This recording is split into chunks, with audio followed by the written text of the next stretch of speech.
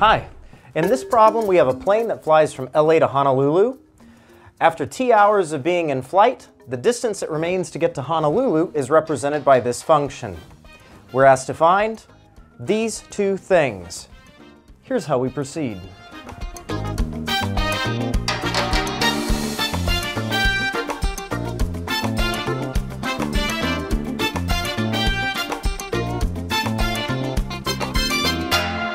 The way we justify all of our steps that we made in this problem is as follows. To start, we started off with our original function, but they asked us to replace the t with a t plus h. That's what this means.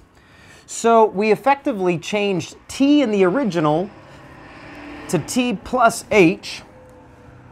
And what that does is basically replace the t with a set of parentheses with the t plus h inside. Afterward, negative 430 gets distributed onto each part, which leaves us with this. Then what we went and did, we took it and we used this piece of information in the difference quotient. This thing right here is called the difference quotient. So it's typically written in this format, but here they asked for it this way. The first step gave us the top left part. So in the top left of our fraction, you'll see this is exactly what we got from the part above. The one thing that they're bad about explaining in the difference quotient, and the most common mistake made by students, when they ask us to subtract the original, they oftentimes forget to tell you it would be best to just put a set of brackets or parentheses here, because you're supposed to subtract the entire original function. So we went ahead and put our brackets here to make sure that the minus sign subtracts each component. If you forget it, what's going to happen? You'll end up subtracting just the first thing, and you're going to get the wrong answer. So now the negative can get hit on each of the components of the original. We let it distribute, which is where we got this negative. Negative and negative made this positive. In the end, it's very common for the difference quotient to cancel all the original parts with something prior. Here's the original function. We want to see if the 2500 will cancel somewhere inside the difference quotient. It became negative 2500 here, and if you see, we had a positive 2500 up front. So this guy canceled with this guy. The other thing is we've got negative 430t in the back. It gets distributed here with the minus to make it a positive. We want to see if there's something that'll cancel with this piece. If we go back, we see minus 430t is right here. So this minus 430t will cancel with this plus 430t. What we're effectively left with? We're left with minus 430h over h. Once we rewrite it, it's clear the h's cancel, and the answer is negative 430. When they ask you, if they ask you to interpret, the interpretation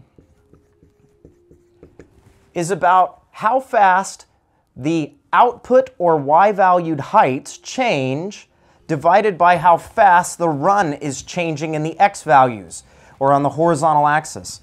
So let's do a quick interpretation. If we drew this graphically, the input is t, which means our horizontal axis is t. That was hours after we had left LA. The vertical axis is the output. This thing spits out how far we are from Honolulu. So over here is capital D, but it's distance, and it's the miles to get to Honolulu. The interpretation is the change in the vertical divided by the change in the horizontal. So what we can say is this. This 430, we'll rewrite it as negative 430, but to make it a fraction, divide by 1. You're always allowed to do that. If you're not convinced, get a calculator. If you put negative 430 and divide it by 1, it's still the same as negative 430. So this is the same as what we had, but now that it's in this fraction, we can interpret each piece. The negative 430 is the change vertically. In other words, the distance in miles. So this is in miles. And the bottom part is the change in the horizontal axis, which here is t, so this is in hours. So the result is negative 430 miles per hour. So this represents speed. The only issue in interpreting this is that the minus sign has a special significance. What does it mean? Well, the minus just means that the distance that we were measuring in miles is decreasing. Why? Because we were flying towards Honolulu. So we're traveling at 430 miles an hour to Honolulu, and we know it's negative because we keep getting closer and hope we arrive soon. Hope you found this helpful. Look forward to sending you more helpful hints and solutions to your problems. If you have some tough problems, go ahead and send them to themathinformant@gmail.com. Have a great day.